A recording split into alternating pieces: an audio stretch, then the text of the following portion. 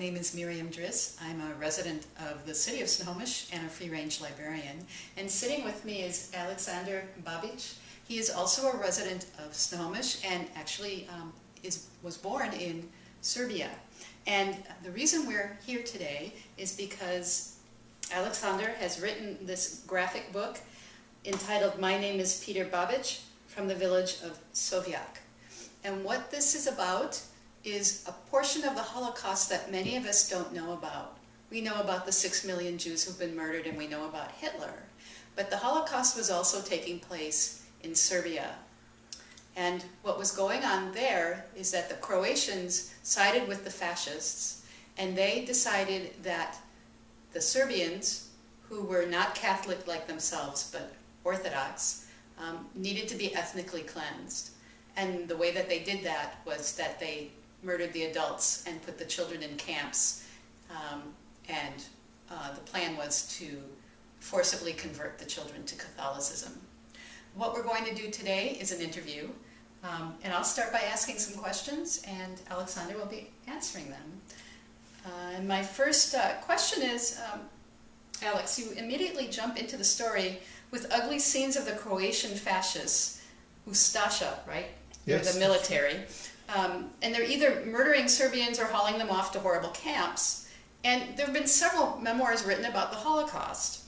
I'm thinking about Elie Wiesel's Night, because if anybody's read just one memoir, that's the one they've read, or The Diary of Anne Frank. And they begin with descriptions of what the normal day-to-day life is in that part of the world where they're writing about, in order to, what I think is to present a contrast. However, yours doesn't have that. Yours jumps right into the action, the destruction, and I'm just wondering what made you decide to start that way. Well, let me just kind of slightly correct your first statement. The majority of the crimes against the Serbs were committed in what is today known as Bosnia and Croatia.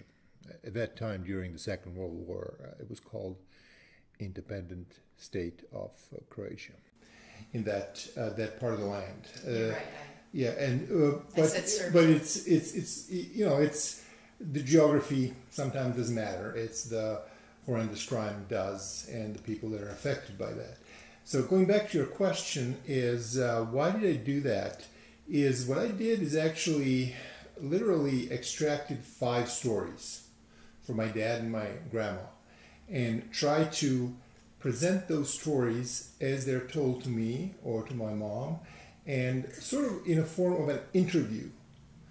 So this is really an interview of my dad at the time when he was 8 years old and being taken away from his mother, or at the time when my grandma was being taken away to a concentration camp. So it wasn't really, I didn't really try to write or draw entire story of his life. These are just the 5 stories, or actually adding my daughter and my story, it's about 7 stories that are in like a short interviews. And I was joking the other day when I gave the interview to public radio, to Ed Bremer. I says, I'm sort of encroaching into your territory. I'm interviewing my grandma, or I'm interviewing my father when he was 8 years old. So that's why I didn't try to actually ease into the story from that standpoint. I see.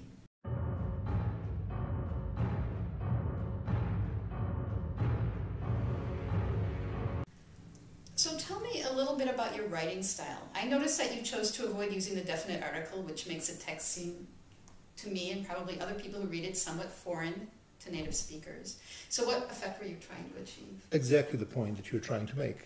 So I've been talking about that. Number one, I focused on the poetry of 8-year-old. And then I talked with my chief editor and your friend and my wife, Leah Badgley, and we were kind of exchanging thoughts about trying to focus on the originality of the kid telling his story and kind of take the grammar away and just kind of focus on what I hear him saying in Serbian language and try to more of that into English poetry in a way as much as I could. So that's how it kind of came a little foreign, which was actually the goal, to be foreign. So, and this book starts out, by the way, with your father. Is that correct? Peter at age 8, and then what happens to his mother? That is correct. That is correct. Okay. Yeah, he was taken away from his family, and I mean, it's a tragedy. Sadly, this is not the only story in my family. There are many other. My extended family from a Kozara region of Bosnia, which is northwestern Bosnia, that also had similar stories. The kids were taken to the camps. A lot of people being killed in the camps, and so.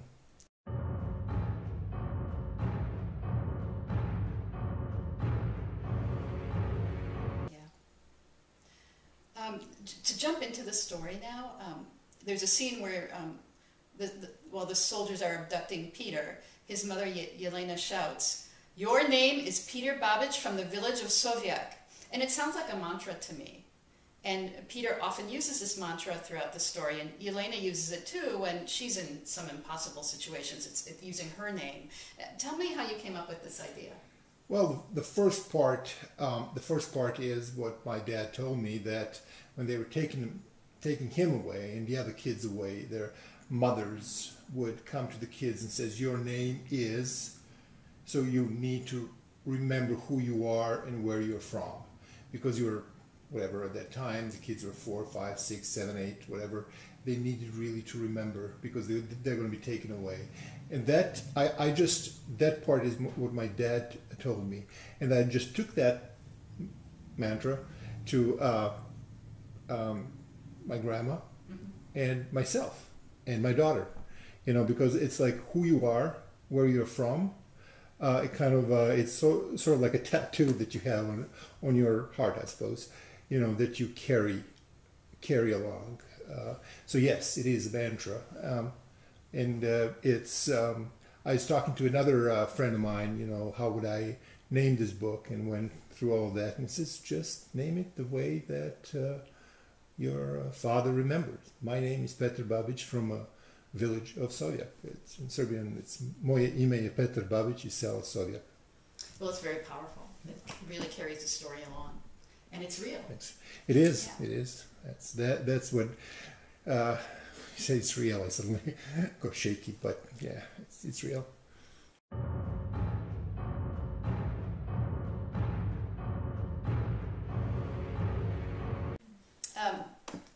Although Peter has very little control of his situation, maybe none, in fact, he feels a sense of shame for being different from the other kids, from having become skinny and sickly, and for not having been chosen to join the grown-up partisans who were fighting against the fascists.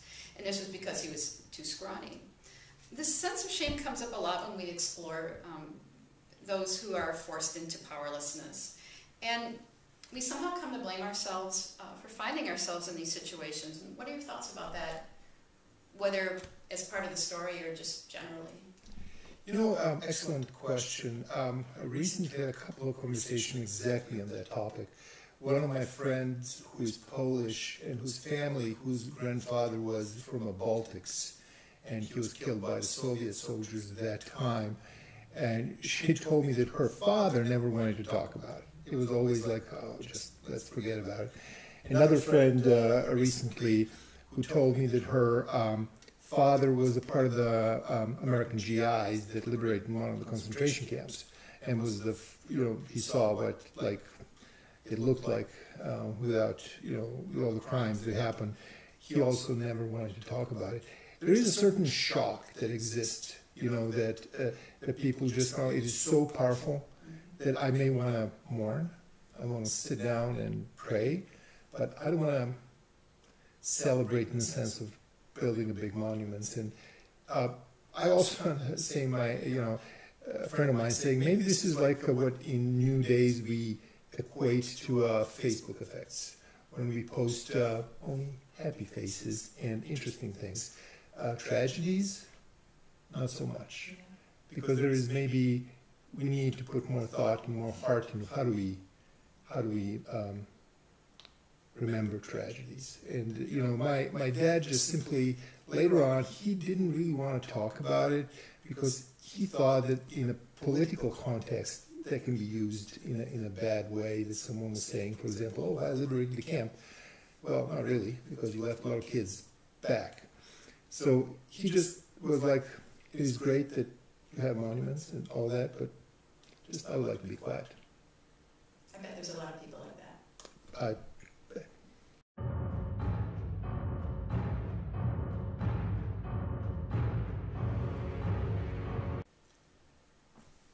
There's a scene in the story where a soldier is literally saving Elena's life, and it's at great risk to him.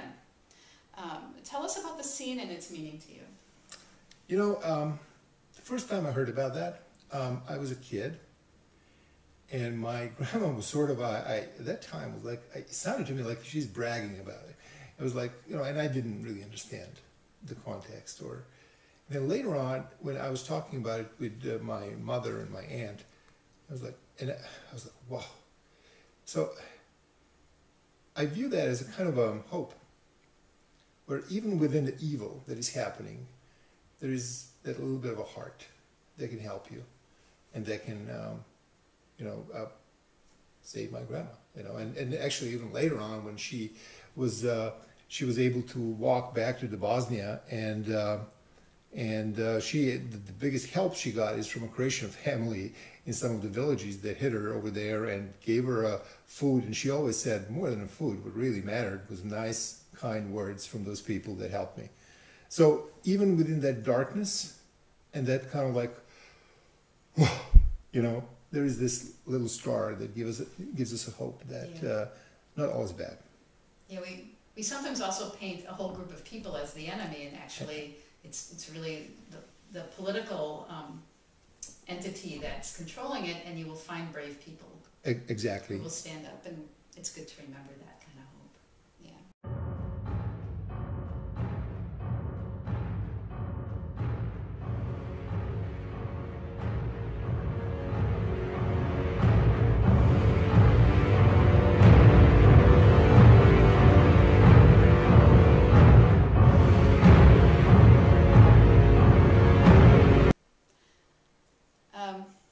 So the book is part graphic novel and part text.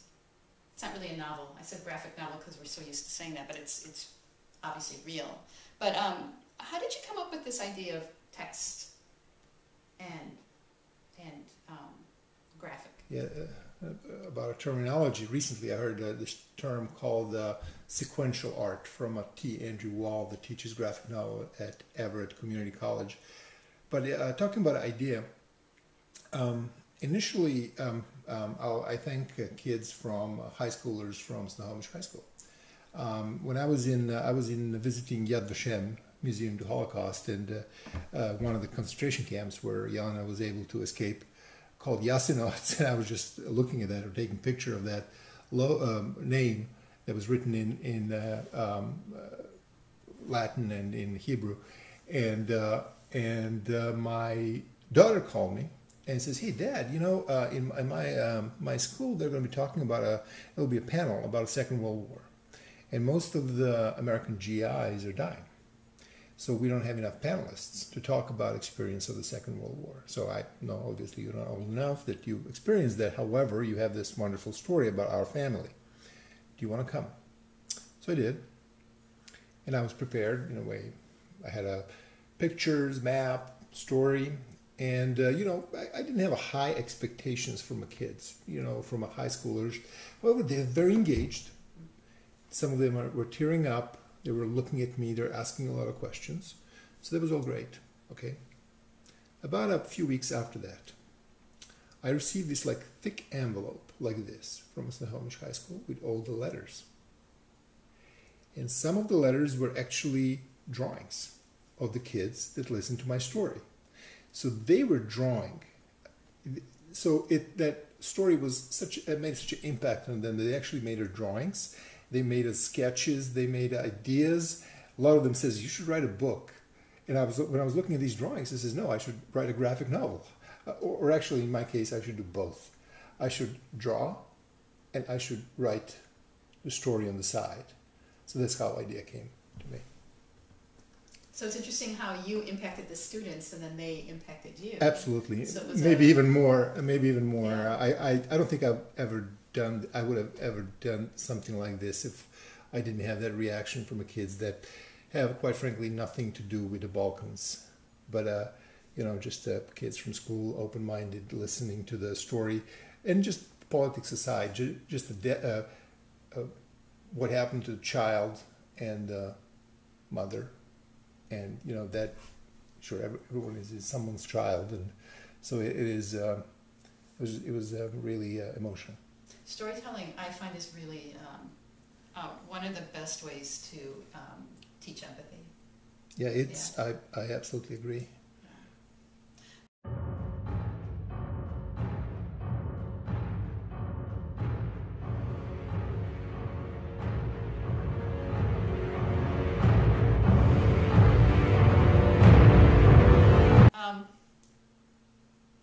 Where did you get your ideas for the actual frames in the book?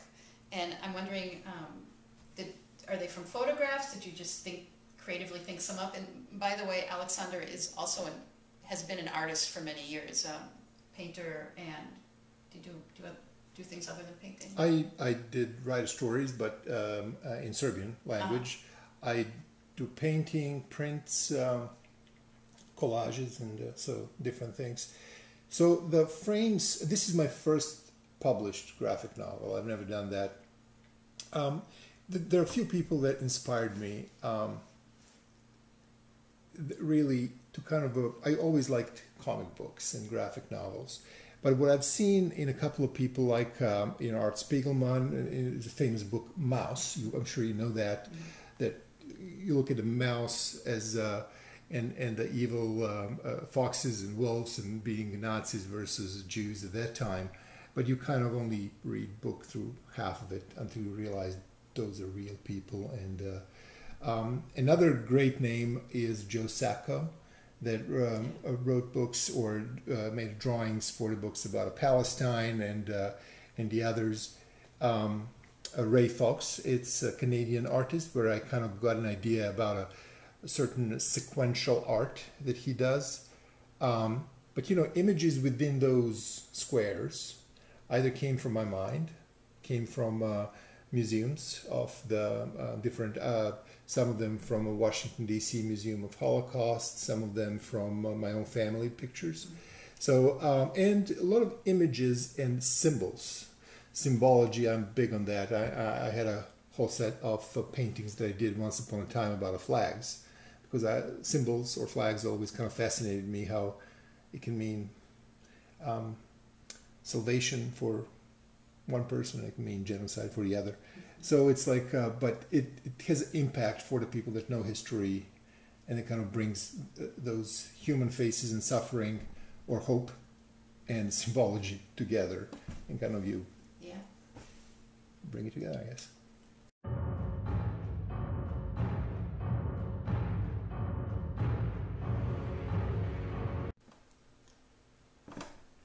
When creating a work such as this, which takes us to a very dark moment in history, although we've had dark moments since, what do you do to protect yourself from getting too far drawn into it? It is, emotional. So my joker side of myself, I would like to say alcohol helps, but not really. So you kind of have to step away and hinge on those hopeful moments from the book, on where the story ends. So your previous question about a Ustasha fascist soldier, or about my grandma finding her son, or about my daughter calling me and basically owning the story. So really the story is about a family, and the story is about my daughter, and the story is about, my wife, and the story is about who we are and who I am. So it's like, if you focus on that part of the story, I don't think you'll be taken into darkness. And there's a happy ending. There's always a happy ending.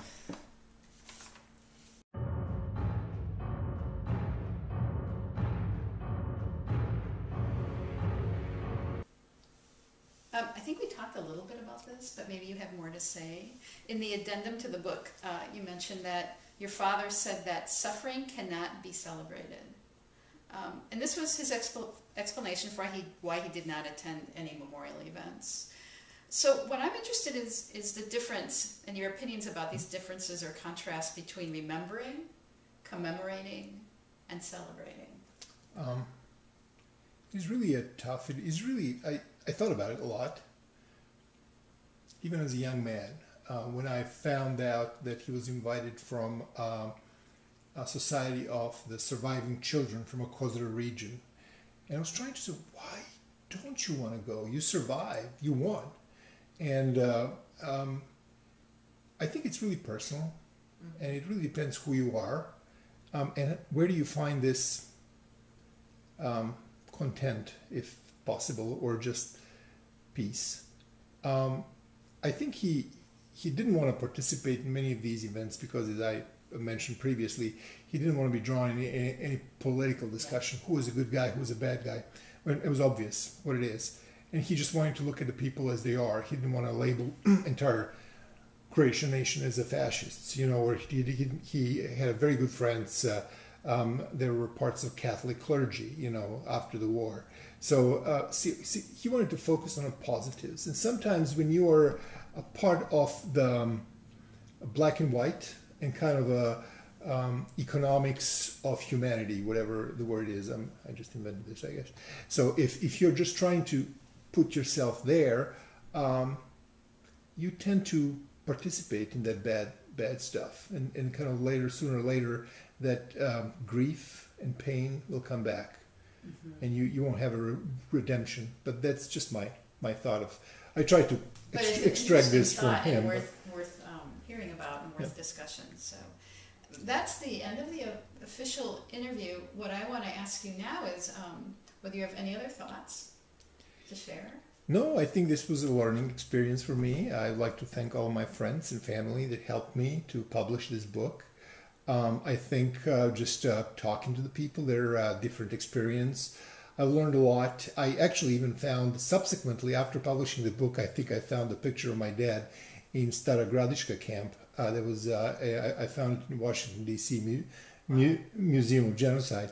And it was I also met a lot of people from graphic novel section and did some interviews, and it was really a learning experience that kind of opened this whole different areas for me that I'm certainly happy to preserve the story of my family, but I'm also excited about this.